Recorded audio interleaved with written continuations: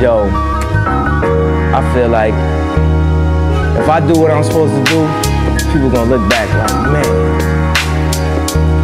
dude, remember dude used to just make beats for people? You talk about, like, I'm trying to get to the point where I can drop my last name off my name, you know what I'm saying? Seriously.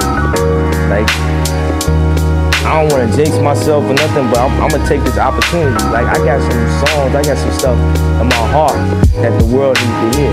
And I think about what I'm doing. Like, I figure, like, okay, I want to express this message, but maybe I might have to get another artist on it and place it like this and put it in this vein. Like, I'm not just gonna step out and just be like, yo, just look at everything I have right now and then the world not accept it. I gotta put it in a way that the world will accept it and then develop it into being an artist. And when you see me on stage, like, a lot of times, I feel like I'm very animated, I'm very emotional. What I say means so much to me that eventually the people are gonna have to accept.